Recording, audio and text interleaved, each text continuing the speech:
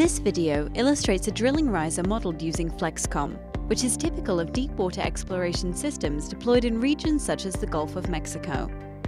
The riser stack-up is very easy to assemble in Flexcom using the line modeling feature, which automatically creates the finite element discretization.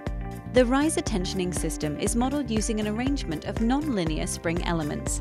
This model simulates an emergency disconnect scenario, following failure of the dynamic positioning system on the drillship.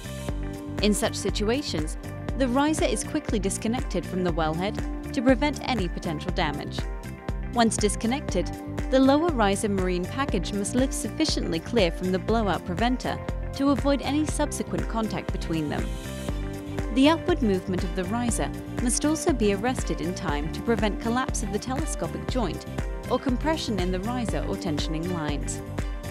Although Flexcom can provide an approximate simulation of the disconnect event and subsequent riser recoil, a more comprehensive simulation may be performed using DeepRiser, which specialises in the analysis of top-tensioned risers. DeepRiser provides a detailed hydro-pneumatic tensioner which models all the major hydraulic and pneumatic components.